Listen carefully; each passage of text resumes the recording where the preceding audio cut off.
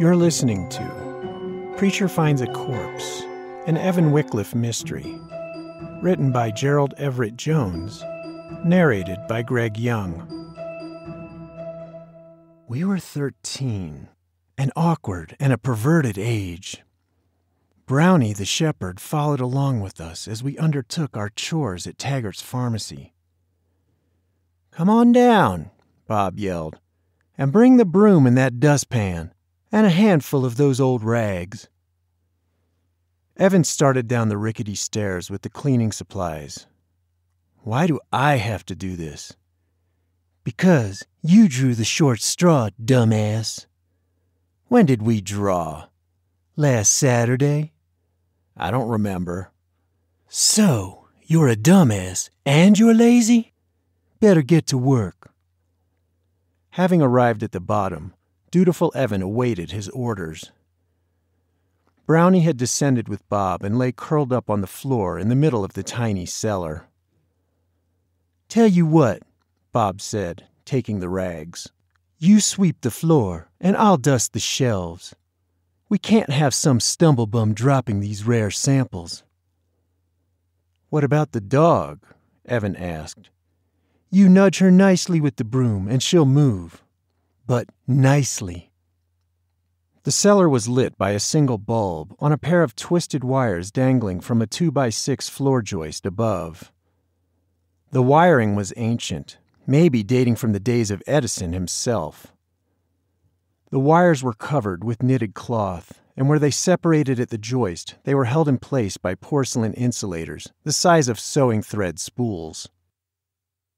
It was the middle of summer, and the cool dampness of the cellar was a welcome relief from the heat and humidity.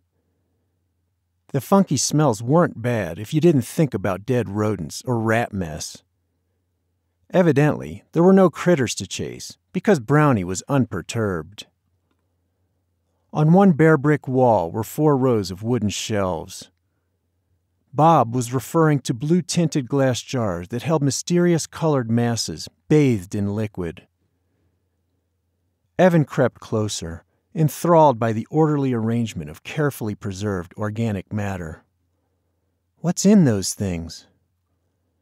"I don't know for sure," Bob said, adopting a dramatic, secretive tone. "And you don't want to find out. I bet it's brains and testicles and such. You know, diseased tissues. My father's a doctor, you know." "Wow, that's gross," Evan said. "Here," Bob offered, shoving a jar at him. "I think this one is cancer from some monkeys. Maybe you want a taste." Brownie sat up. Evan recoiled. No way." He watched in horror as Bob twisted off the top of the ball mason jar, shoved 2 fingers into the brine, retrieved a glop of yellow-colored flesh, and gave it to the dog, who gulped it down. "My God, Bob, what have you done? She could die." Bob looked into the bottle quizzically, fished out another morsel, and popped it into his own mouth. He savored the residual taste and smacked his lips. "Definitely not monkey brains. Maybe goat's pancreas?" "Ew." Then Bob asked Brownie, "What do you think, girl? Should we tell him what he's missing?" Brownie whimpered. It might have been a giggle. Bob's poker face broke as he was overcome with a fit of hysterical, wheezing laughter. "You dumbass." As his laughter subsided and he gained control of himself, he rotated the jar so Evan could read the handwritten label. "Pear preserves." "You jerk," Evan exclaimed, wanting but not finding a stronger word. "What are those doing down here?" Bob caught his breath.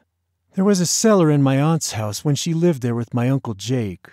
But now she's with us in town. We don't have a cellar.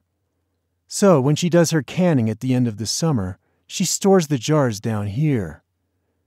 Then he added, "I'm going to have to tell her pears are your favorite, and you did such a good job sweeping up. That's why I let you open one of her precious jars. We're supposed to save them until winter. The other jars were labeled: spiced apples, green tomatoes, prunes, blackberry jam, rhubarb pie filling. I would have preferred the jam. Gerald Everett Jones is the author of the art history novel Bonfire of the Vanderbilts. The first book in his new mystery series is Preacher Finds a Corpse. He's also the host of Get Published Radio. Find help for self-published authors and free podcasts at getpublishedраdio.com.